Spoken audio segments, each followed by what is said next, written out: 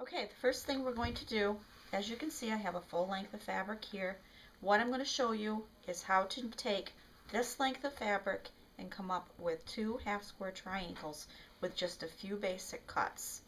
You're going to end up with this and this out of 1 square of fabric when you're done. You start with your fabric, laying 2 right sides together for the length you need. I find I need a 1/2 inch more width for whatever size square I want to finish with.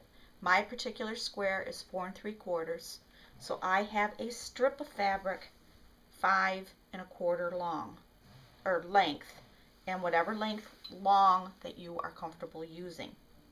You start by marking off your 5 1/4 inch length, like I'm doing here. I'm going to use a marker so you can see it, but you use a pencil. You mark down through here. You do it again, the length of your fabric as far as you can. I know for a fact I can do 4. So there's my second square.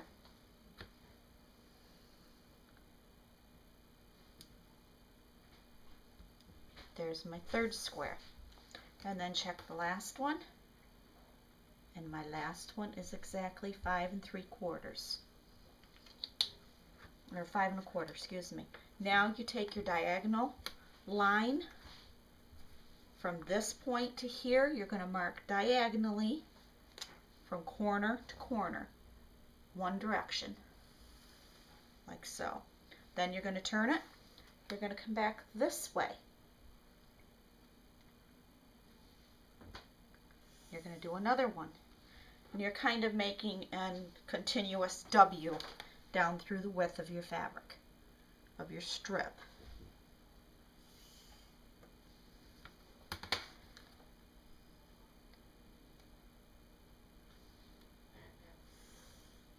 Now I've got all my cutting lines marked, ready for cutting as soon as I've sewn. I always make sure I pin randomly away from my stitches, away from my marking lines, so I'm not running into them. But I like to be generous with my pinning because I want to make sure these hold together.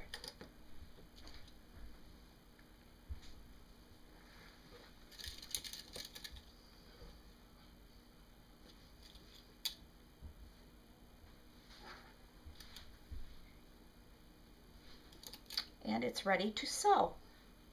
So it should look like this when it's completed. Your squares, your diagonal lines. Now you're going to sew on your diagonal lines 1/4 inch from each side. So you're going to start here, and you're going to stitch down a scant 1/4 inch from your pencil line. You're going to come all the way down through, all the way up, down again, up again. If you don't know what a scant 1/4 inch, a scant 1/4 inch is a thread length smaller than a 1/4 inch. Everyone's 1/4 inch is slightly different, so you have to know with your machine what yours is.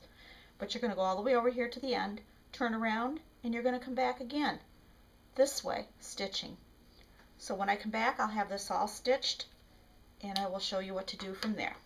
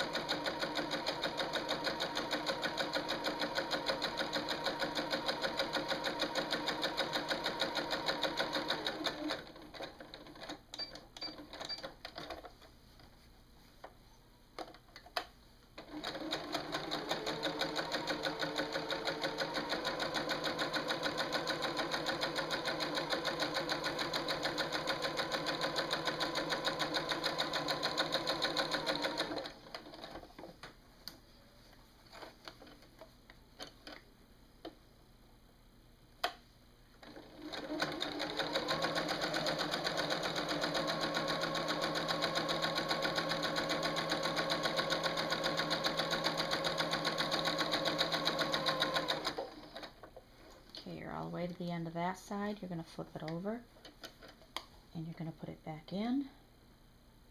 Scant 1/4 inch from that side. And you're going to back down the other side.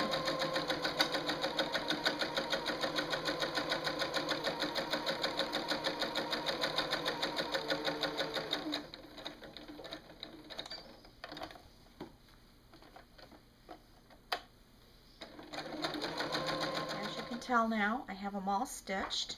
I'll flip it over for you to see, and you can see how it's stitched diagonally through there, kind of like a W or an M. Flip them over, and every pencil line, straight pencil line that you put in, you cut them apart.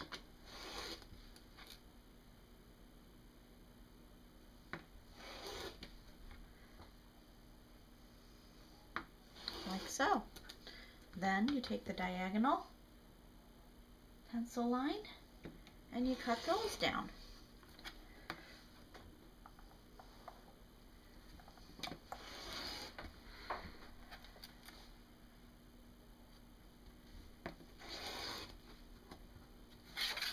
And you now have